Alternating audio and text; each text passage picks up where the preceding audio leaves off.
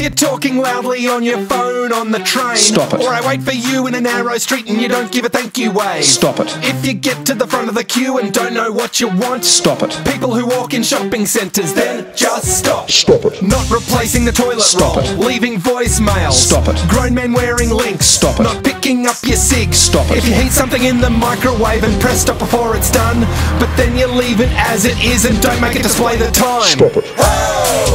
It's ridiculous. It's un-Australian, and it must stop. Stop it.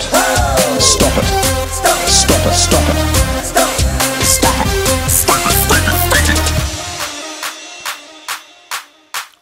If you're in a group of 5 and you're walking side by side, stop it. Or you're one of those folks who stand up straight away on flights, stop it. Swiping through my photos when I only showed you one, stop it. Saying 110%, it can't be done. Stop it. Staring at your phone while I'm talking to you, getting on a flight then taking off your shoes, Press the button heaps when you're waiting to cross, Hit the bottom of the escalator then just stop. When you put something back on a random shelf in a supermarket, stop it. Sending reply alls, stop it.